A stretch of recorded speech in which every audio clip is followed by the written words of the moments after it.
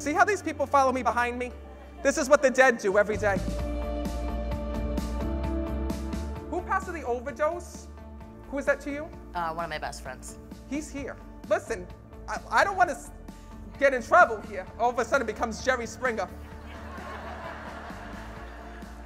But he's showing me that he always had a thing for you here in this world when I'm connected with him.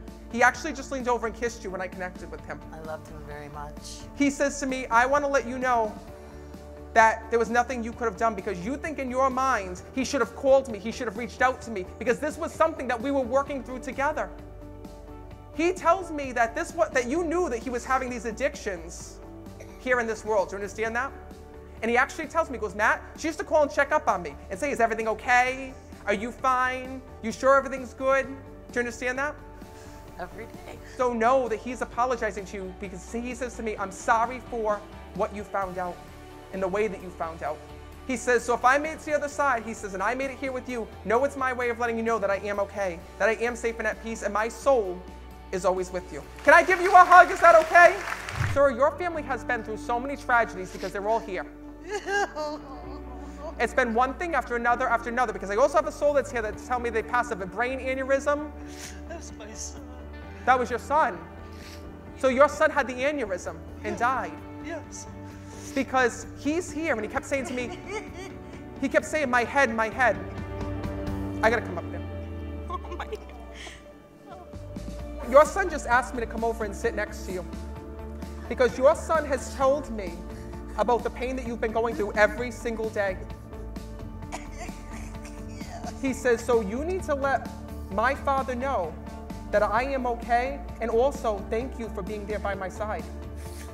Your son says to me that you still have clothes of his here in this world. His whole room's still there.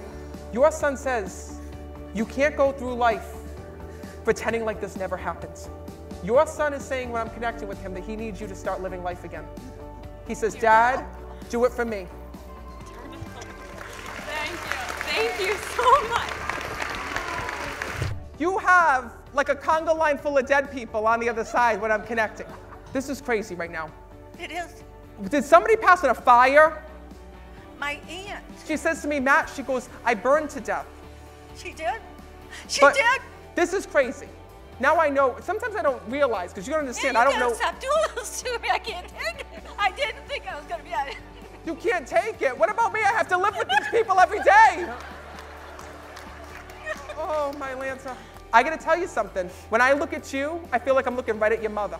That's what everybody says too. You look just like her. Stop it.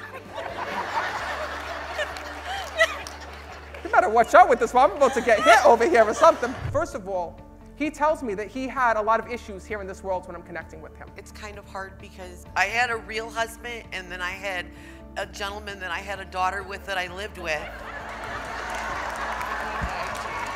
And he passed away too. Oh, Jesus. He says to me, you're doing everything right. But I also got to tell you something, okay? I don't know if you want to call him your first husband or what the hell you want to call him. It's Detroit. Maybe you got some other names. I don't know. Sometimes. But he's also here. Because right away he's saying to me, I'm sorry, I'm sorry, I'm sorry, I'm sorry. That man took his life in front of me. I was a 20-year-old girl with a baby that was 1 pound and 3 ounces and he left me. He was 12 years older than me and I trusted him. I still love him, but he should be sorry, tell him. Well, I think you just did. I'm gonna tell you something that you don't know, okay? And it's what he saw from the other side. Because he says to me, when I'm connecting with him, that what he did was wrong because he did this in a fit of rage here in this world. He did? He goes, I owe her the biggest apology. Not because of what I done, he says, but because of what happened after the fact. Because everybody blamed you for his passing. I didn't care. I didn't But care. I'm gonna tell you what he says. I know. He did it in Don't front say of me. another word, I'm gonna tell you. That's what you pay me for. Thank He you. says to me that he did this to himself, he says, to get you in trouble. He tells me that when he was here, he was afraid of stepping up to the plate. He was afraid of being a husband. He was afraid of being a father. So the one thing that he wants to let you know is that you've been carrying this pain for all these years. And you question every single day, did he love me? Because you loved him so much. And I got to tell you that he did. He says, but I should have listened to you. He says, and you were the one who had all this hurt and all this pain. So know that he's asking you right now to forgive him. I forgive him. I pray for his soul all the time. He says, and he is truly sorry for what he had done. All right, I'm going to leave you with that. Give her a round of applause. Can you come give me a hug? Just don't hit me.